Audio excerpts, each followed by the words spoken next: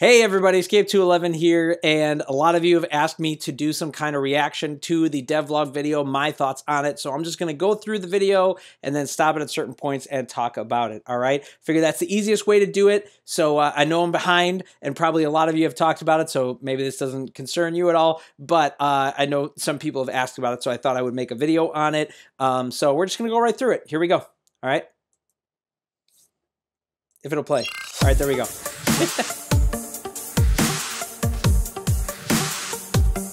Hey everyone, welcome to our new devlog. This is the 6th video in this series, and we have a ton of awesome content to show off today.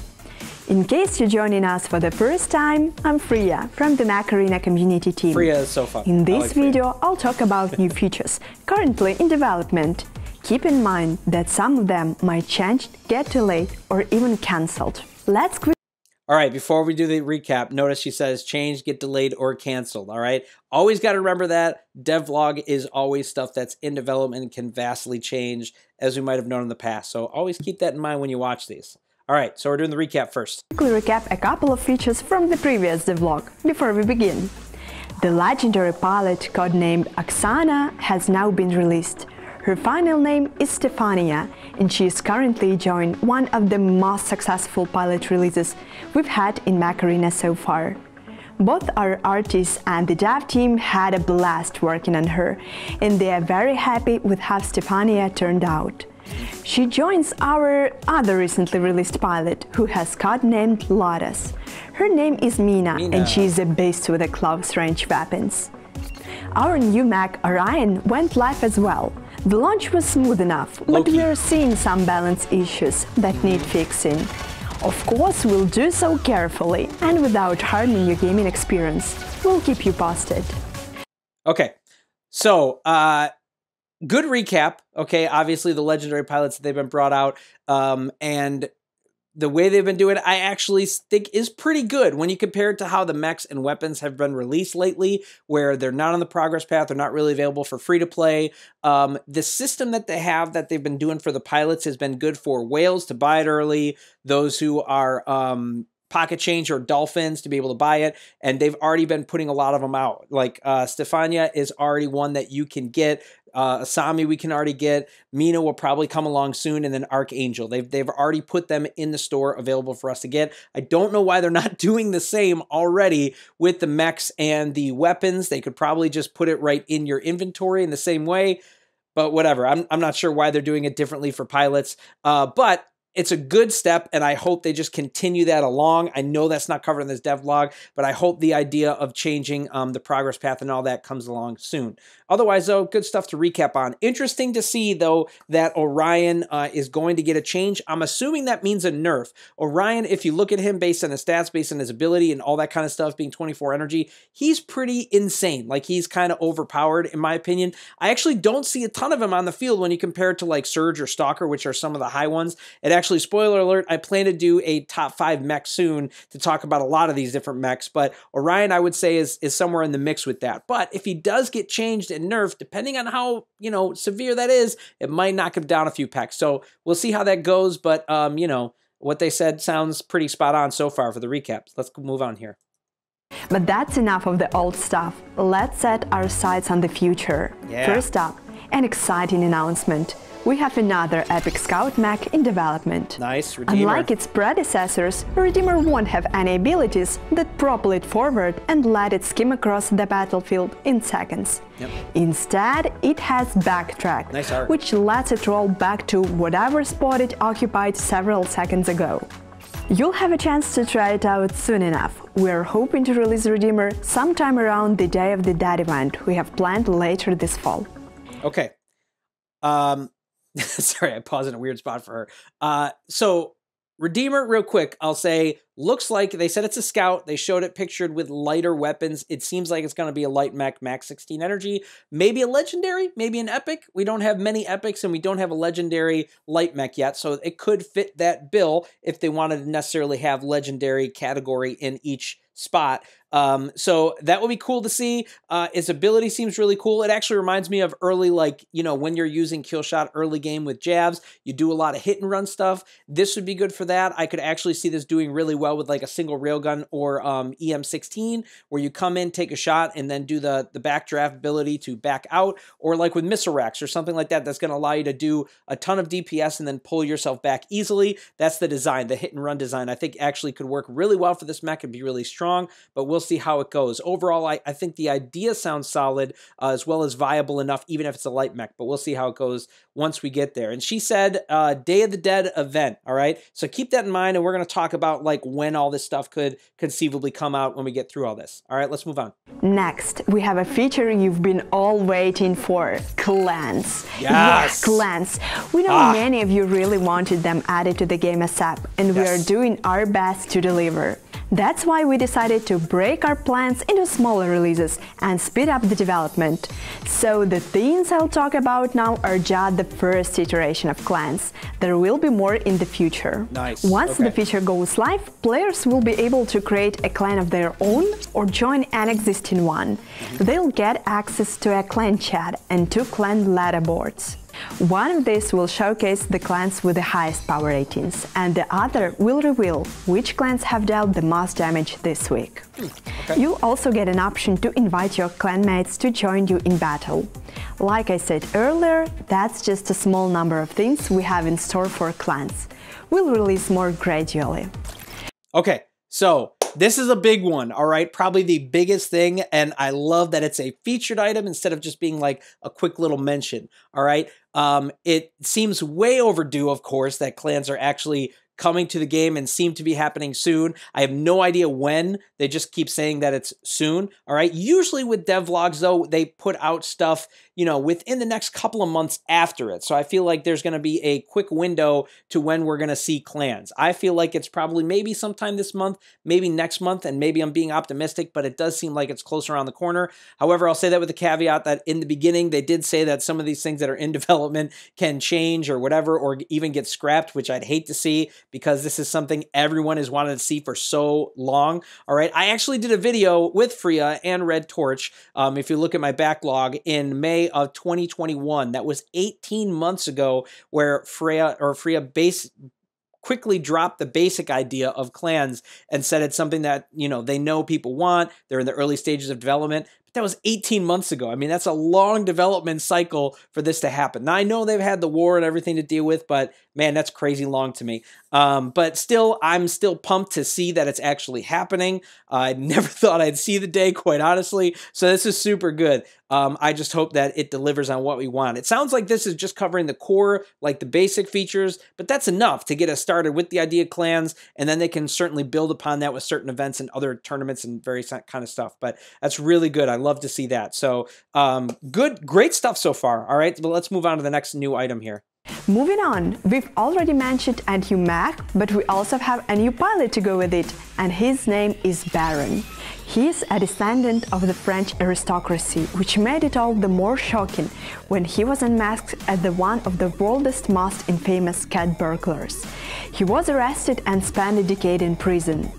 After his release, he turned his talents to piloting mechs and made his way to the big leagues in record time. I like it. He's reformed now, or so he claims.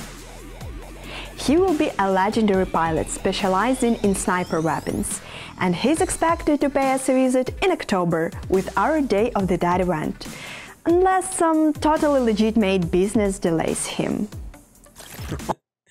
Okay, so new pilot coming, and it's a legendary sniper pilot. Now, a lot of you are probably thinking, as I've heard the discussions that said, why do we need another legendary pilot? We just got Archangel. Seems really silly, right? Well, not exactly, in my opinion, all right? Think about the different legendary or the big sniper weapons that we have available to us.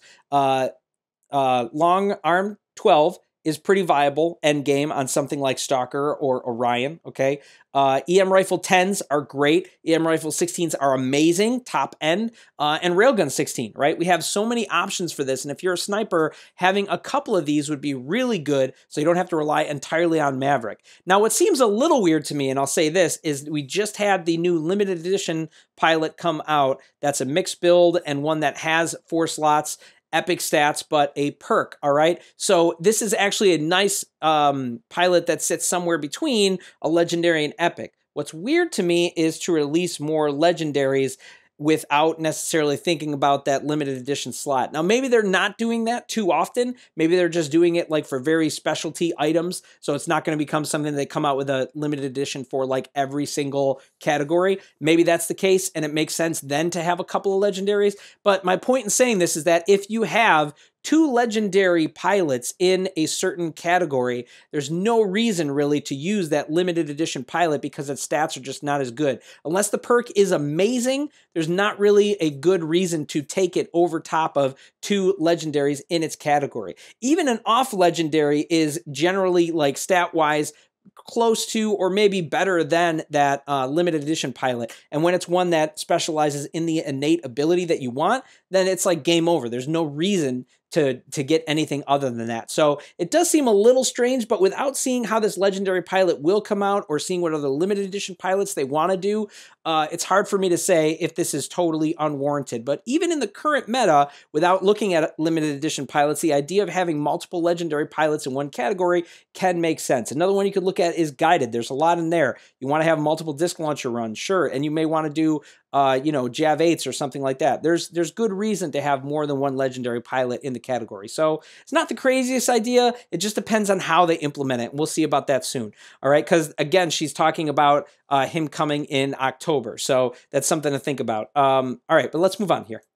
On top of all that, we have a new weapon to show off. Nice. It's a type of minigun that's going to form part of brand new weapon time that will include heavy assault weapons. Good. The current plan is for it to fire rapidly and put out a lot of damage.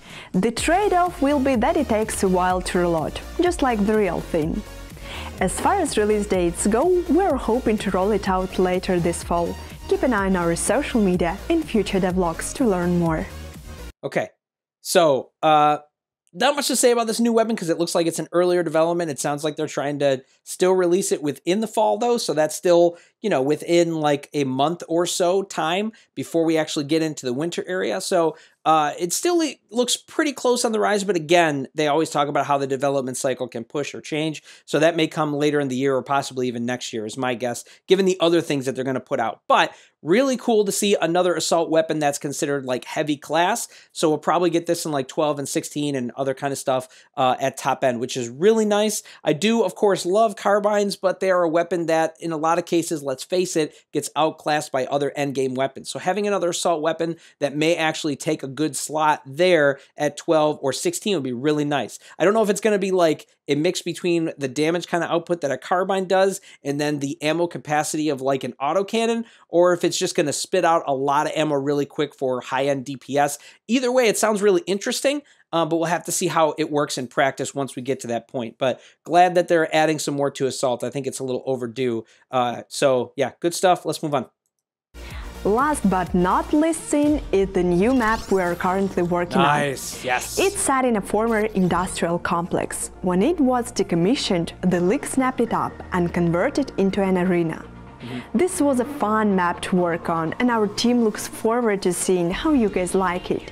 So be sure to leave your feedback once you had a chance to try it. That's all right.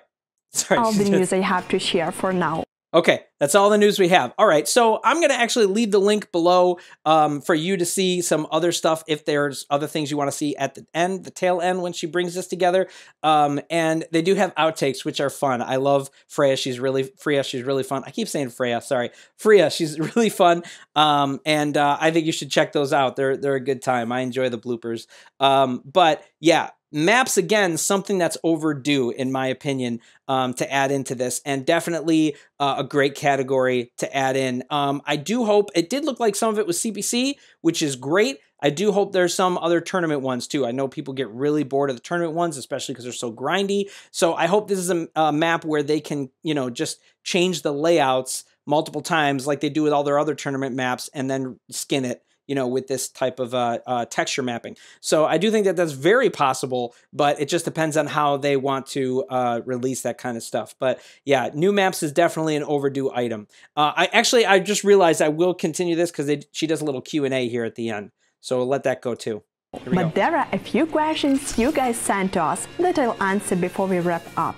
The first one is from CK, and I can say for sure that CPC tournaments are on our to-do list. Nice. We expect them to drop sometime next year. When we have more info to share, we'll definitely do that in our future devlogs. While we can't promise the Dome Shield will have negative effects, you will probably be happy to know that we are planning to rework Aegis balance a bit in response to players' feedback.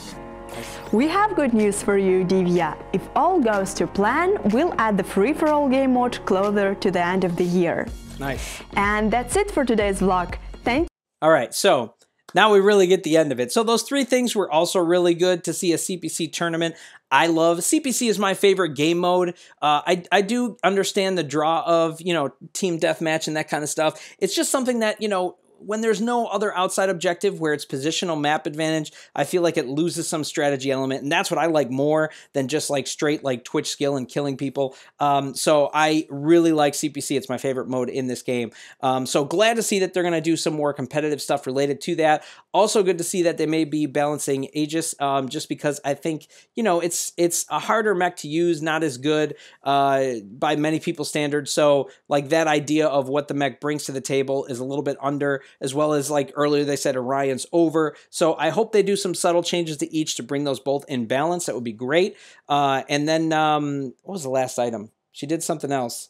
I forgot what it was. Let's see here.